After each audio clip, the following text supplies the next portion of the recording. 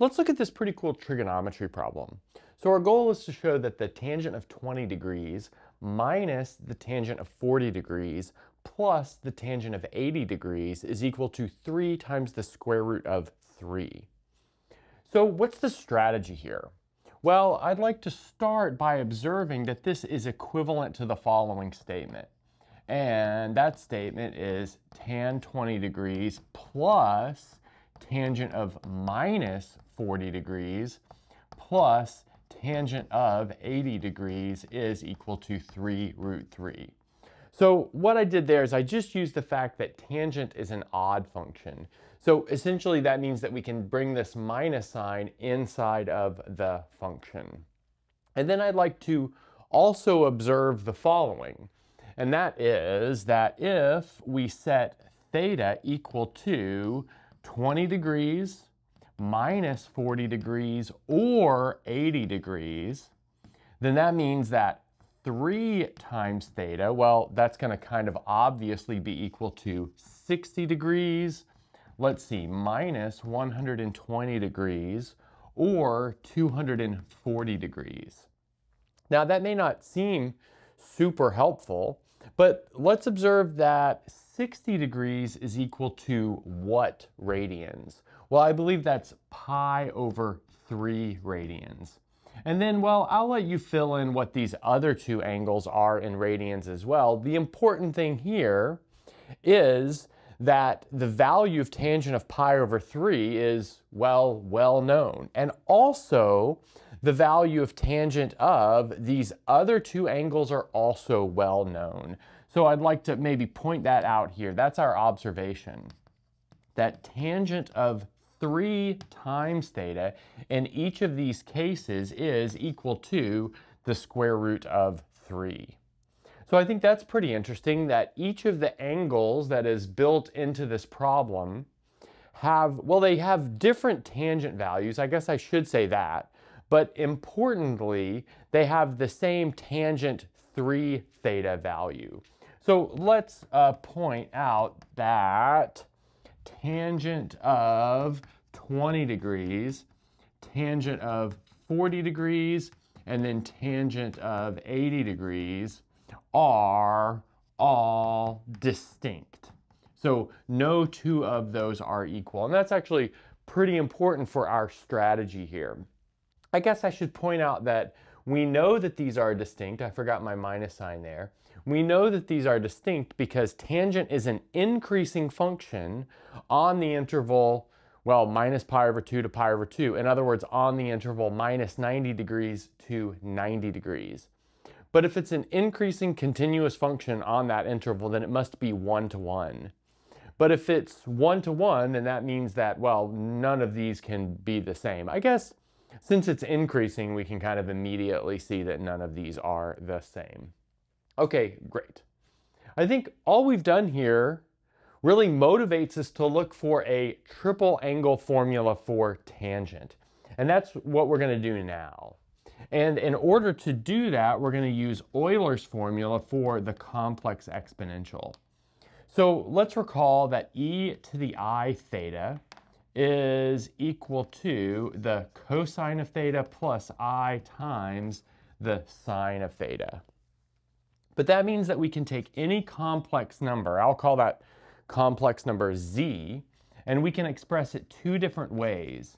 We can express it as a plus bi, or we can express it as r cos theta plus I times r sine theta. But let's observe that if we were to maybe divide b over a here, that's the same thing as dividing sine over cosine here. So in other words, we would get b over a equals sine over cosine, which equals the tangent of theta. So that gives us a way of looking at the tangent of theta for theta, the so-called argument of a complex number, via its rectangular form, the rectangular form of the complex number. Okay, so let's maybe get into that. So we are maybe going to bring that observation up here so that we have it. And so if we have the argument of a complex number z is equal to theta. The argument is simply the angle here that we express it with inside of our polar form. And we have z is equal to a plus bi. Then the tangent of theta is equal to b over a. Okay, great. And now what I'd like to do is I'd like to cube z a few different ways. So let's start like this. So we know that z cubed on the one hand is going to be equal to r cubed and then e to the I 3 theta. Okay. But then on the other hand, we know that that's going to be a plus bi cubed. But then we can multiply that out. That's going to give us a cubed. And then let's see, it'll be minus 3ab squared. And then plus 3 times I times a squared b. And then minus I times b cubed. So I got that just from multiplying it all out. There's not really anything to do there. But notice that I wrote it in terms of all of my real parts in the left-hand chunk and then my imaginary parts in the right-hand chunk. And that motivates us to, let's see, factor out as much as we can for one thing. So we can factor out an a here, and we have a squared minus 3b squared plus, and then we can factor out an I times b here, and we have 3a squared minus b squared. Great, so something like that. But now let's look at this. We know that the argument of z is theta. That means that the argument of z cubed is 3 times theta by the calculation going left here. But then we also know that the argument of z cubed will be equal to, let's see, this imaginary part right here divided by the real part right here in the expansion. Because notice that purple underline and that green underline are playing the role of just the plain old b and a for z. Okay, great. So, well, what does that tell us? So when all is said and done, we have the following. The tangent of 3 times theta is equal to, let's see, it'll be b times 3a squared minus b squared over a times a squared minus 3b squared. So we've got something like that. But now I'd like to write that as follows. I'm going to write that as b over a times, now I'm going to rewrite this next bit of it by multiplying the numerator and the denominator by 1 over a squared. And that's going to leave me with 3 minus b over a squared over 1 minus 3 b over a squared.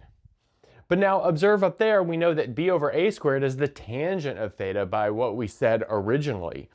But that means I can replace all of these b over a's with simply the tangent of theta.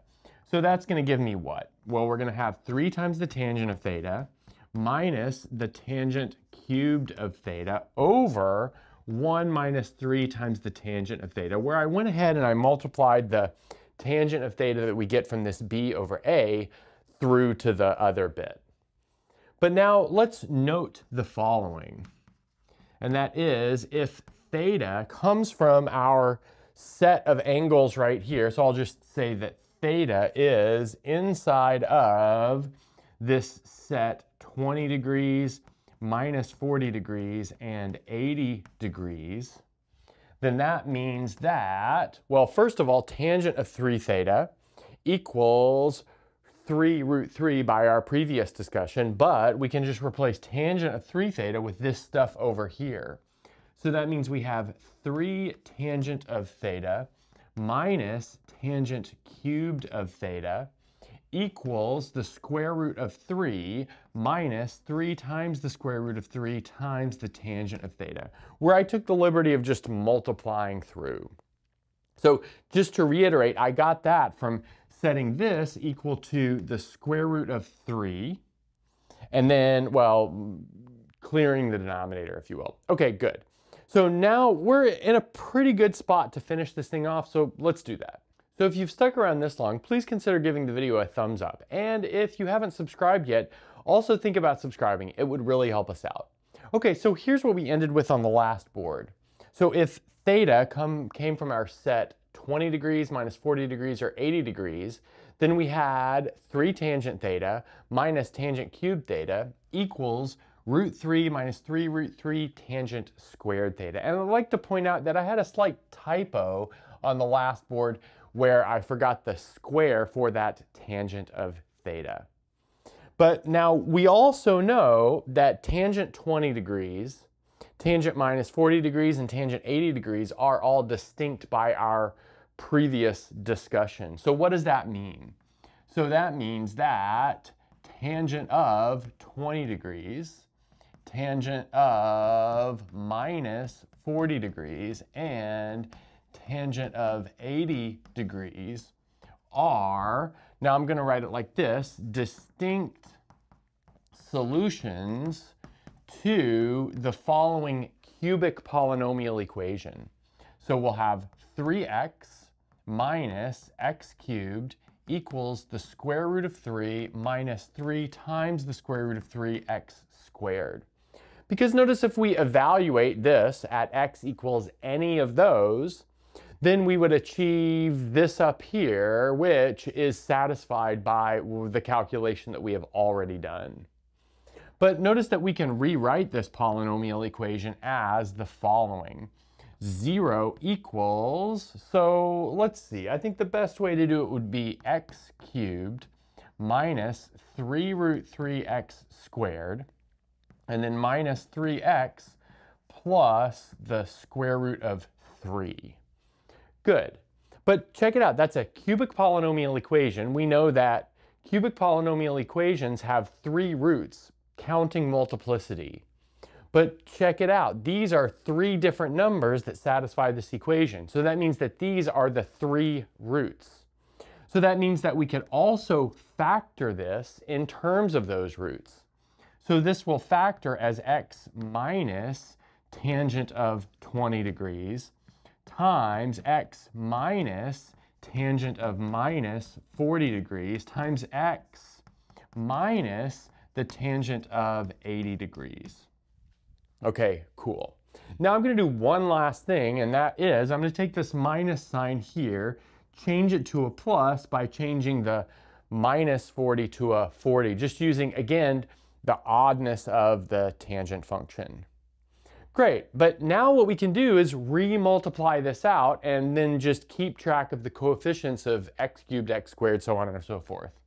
So if we were to multiply this out, we'd get x cubed, and then after that we'd have minus tangent of 20 degrees minus tangent of 40 degrees plus tangent of 80 degrees, all multiplied into x squared.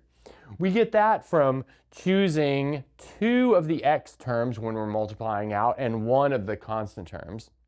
And then we would have plus, and I'm just going to put here more, because in fact it doesn't matter for our purposes.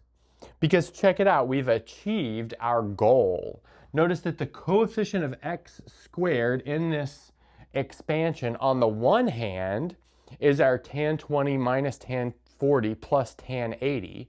But on the other hand, it's also minus 3 times the square root of 3. But of course, that means that we have built our formula that we wanted to build. And that's a good place to stop.